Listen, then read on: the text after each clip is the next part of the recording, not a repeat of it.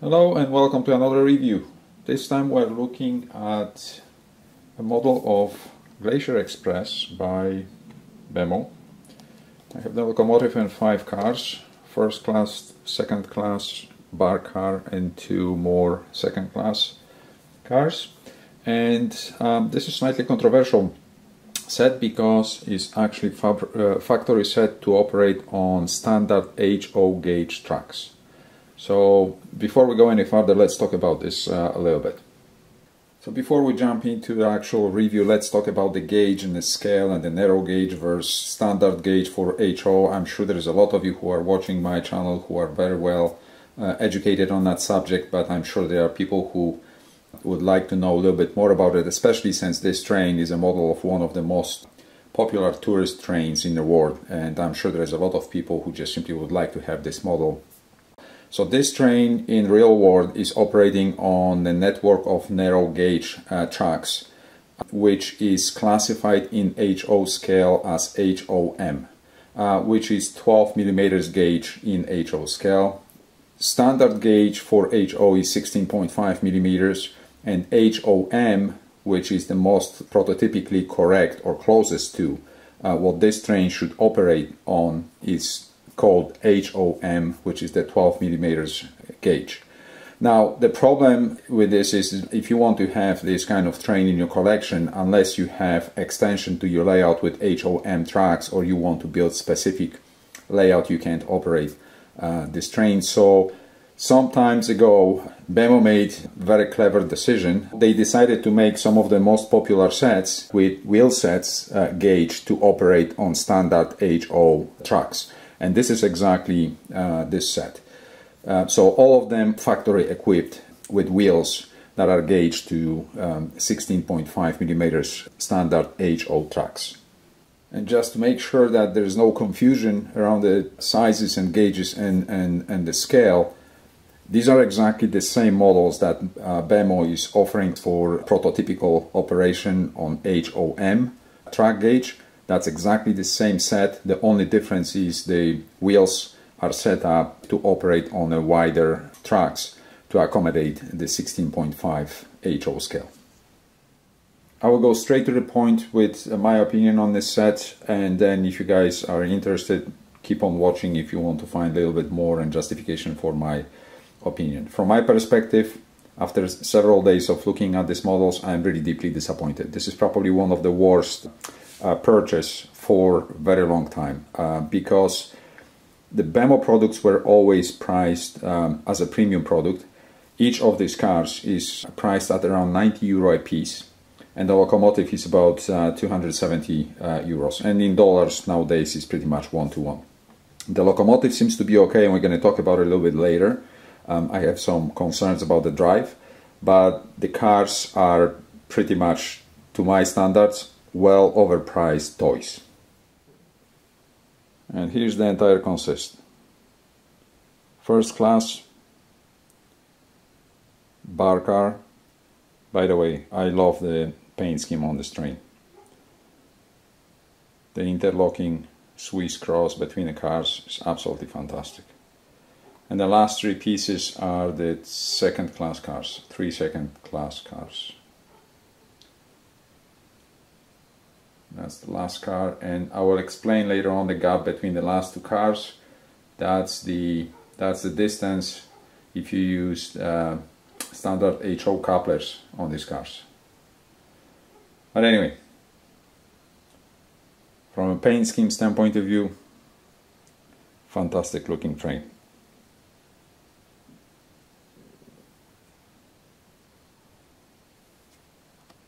And this is just eye height view to show you guys this train with some standard gauge H0 cars in the background.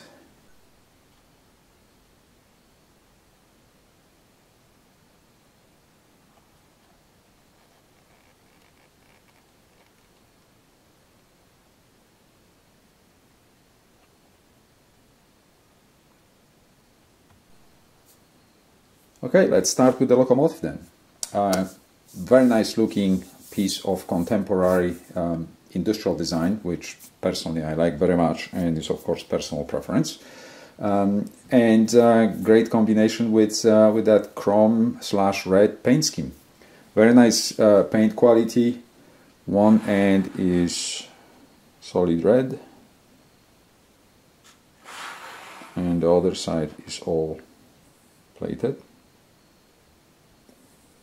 Let me see if we can turn around.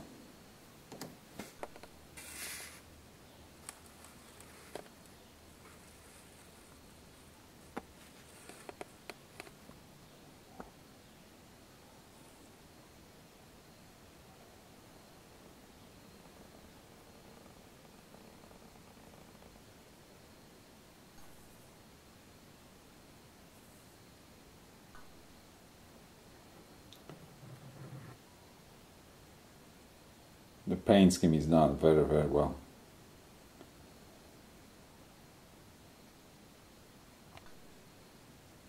And here's the rooftop. Nicely detailed.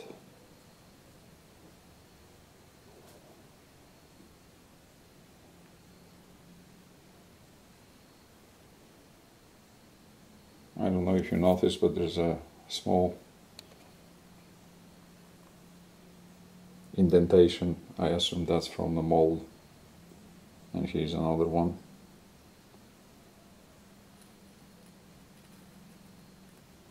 And here's the opposite side. Again, same story. Take a look at this indentation here. And here.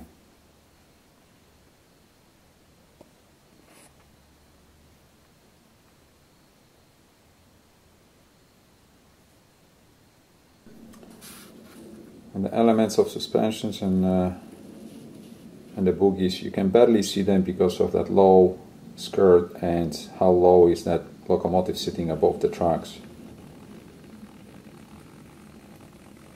Good details, industry standard, mostly just raw plastic.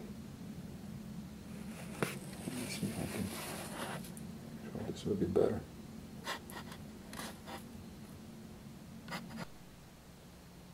And here's the bottom, the drive. It's a combination of metal and plastic gears.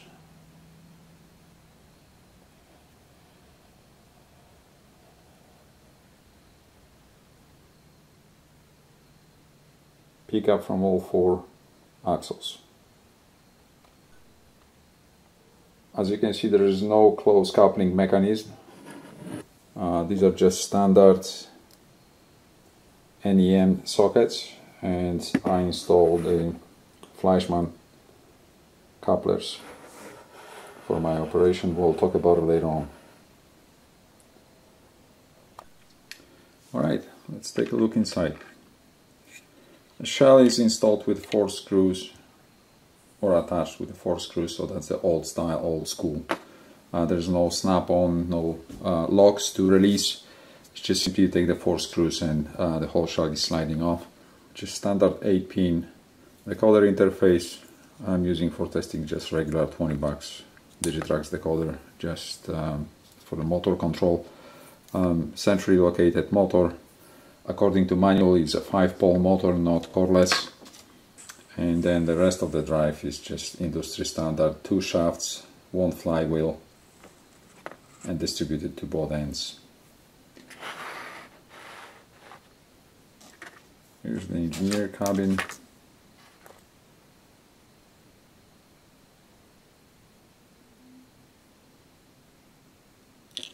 Plenty of space to install full-size decoder and a speaker. There's absolutely no problem of closing the shell. It's actually surprisingly generous with space, so you can install quite large speaker. Now, in terms of operation, I'm not going to demonstrate this because this is not the decoder I want to actually use for this locomotive. I would like to have a SU V5, but for some reason, at least during the tests with this decoder, the drive is actually quite jerky. It's not as smooth as I expected. Interestingly enough, I have another much older Bemo model which operates very similar way. Years later, brand new model, and it seems to be behaving the same way, especially at low speed. It's not as smooth as I would expect. Okay, let's talk about the cars now, and that's where the fun begins. So where do I start? First of all, they are priced at around 85 or 95 euros a piece. And I really don't understand and have hard time to comprehend what costs 90 euros in one of these cars. I assume must be the licensing for having the Glacier Express logo, because other than that, these cars are actually quite flimsy, and there's a whole number of quality issues with it. In general, they look very nice, but just like in case of many other models, when you have fantastic paint scheme and graphics like this one, you don't see it until you start looking closely at some of the details and flaws. So one of the things that I noticed first of all when I was unpacking these models, I don't know if you can see it if the camera is picking this up, but even though that two red colors on between these two cars seems to be the same, but the finishing on the rest of the bar car is completely different, and you can feel it when you touch it. It's matte, and this is flat, so this is much rougher finishing. There's something wrong with either oversprayed coating or different paint was used. This car definitely has a different finishing and therefore kind of a little bit different hue, and you can see it from a distance and the angle that this is not the same. And I'm looking at this from a context of or perspective of 90 euros per car, so my expectations are to have a premium quality product, and it's not. Three of the cars arrived with the transition pieces bowed or bulged on one side, just like this one. My biggest problem with these models, do you see the center part of the car, how this wall is bulging out? Maybe I can show with the camera a little bit better, and then close up.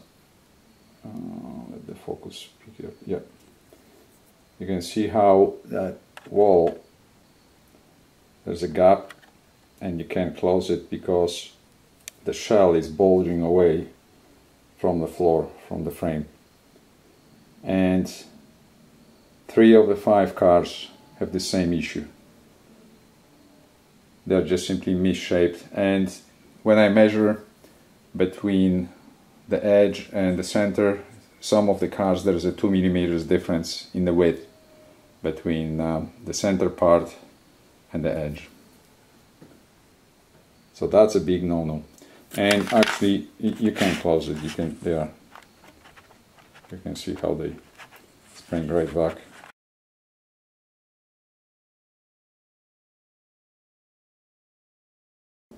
Right in the middle section of the roof, somewhere here on every single car, there's a little dimple, and you can see it's clearly visible on every single car.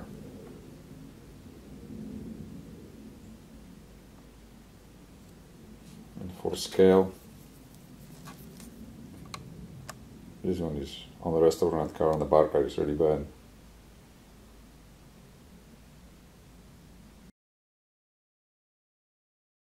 I think the wheel sets are set wrong. They need to be re-gauged because these cars just simply won't roll. And that's after already a few minutes of running on the layup.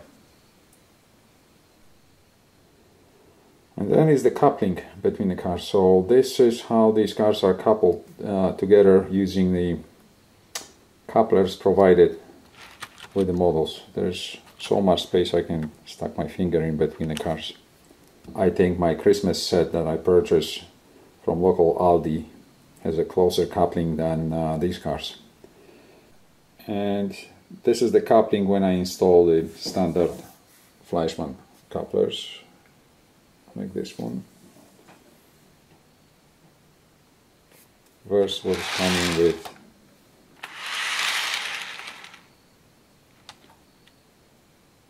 the cars. Now I have to research the couplers for narrow gauge models because something is not quite right here. So The sockets are not articulated. There is no close coupling mechanism, and theoretically you don't need it because these cars don't have a buffers. So this is like very similar to like American style couplers where the passenger cars don't have close coupling mechanism, but typically the sockets for the couplers are articulated to accommodate on the curves for the cars to go in the curves. And when I tested, what I noticed on my layout, I can use the Fleischmann couplers as long as I'm using it on a main line on about 1300 millimeters radius and like 1 meter and so on. The moment I go to like 600-700 millimeters radius, these cars are start jumping and just simply pushing out because the transition points are just simply locking, most likely. And again, I will have to re-gauge the wheels and do the whole setup. I'm sure there's a way of finding a solution for this, and I will have to research the narrow gauge coupling options as well. But still, once again, 90 euros per piece. Alright, so now going back to some of the attributes. Interior,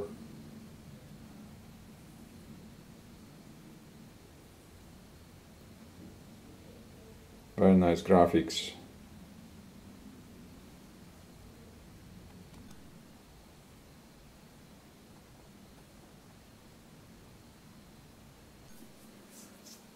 Alright, so let's take a look inside one of the cars, starting with the bogies and the electrical pickups. So the bogies are attached with the screw, it's not snap-on. Then you have the side frames, which are not really anything special. Very simple injection molded piece, nothing really highly detailed. And they are just pressed on to these two pieces. You can see there are pickups already pre-installed on the frames, but they are not set to the wheels. So don't be surprised if you install the light and the light will not operate, because you need to set them up.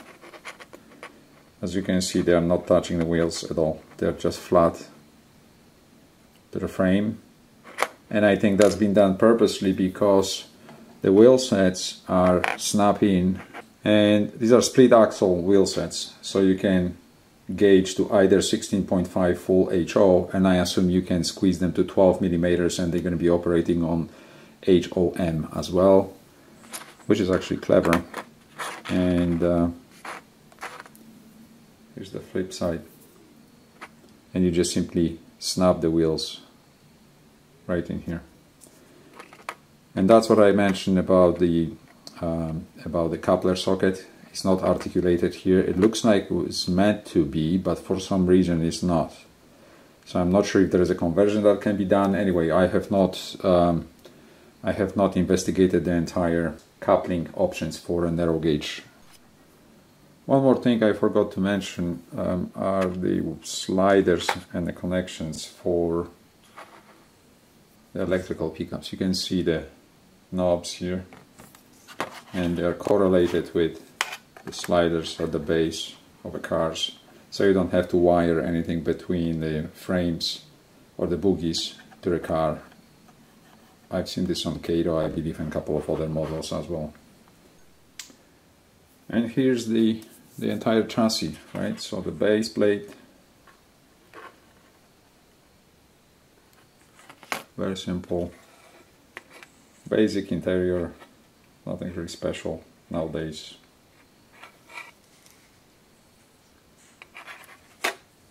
And the shell, of course. And actually, I don't know if the camera will show, yeah, but you can see clearly it's bulging here on this side. There's 8 locks at the base that were supposed to engage here with these spots here in on the shell, but because that whole center part on both sides is bulging out, it's pretty much not holding. So the entire floor and the interior is kind of flexing. So pretty much everything is sitting on these two and these two locks here. They're super light, so as you can see, there's not even one piece of metal pretty much anywhere. I mean, in terms of a ballast or weight. So let's take apart the bar car. Let's see what is inside. So the bar car seems to have the same problem with bulging in a centerpiece, and you can see how the shell is playing here. It's not snug to the floor. It's not as bad as the previous car. And here it is in the full glory.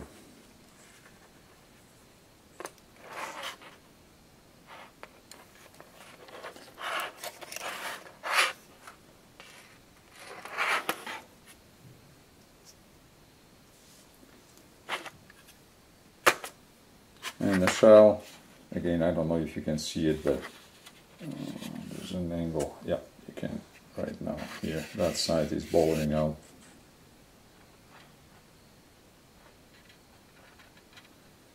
That's unfortunate. So once again, in conclusion, locomotive, okay, considering that that drive can be fixed and is going to perform better with better decoder. But the cars are a huge disappointment, and if this is an example of quality control at Bemo for, like I mentioned multiple times, 90 euros per piece, that's really disappointing. Happy model railroading!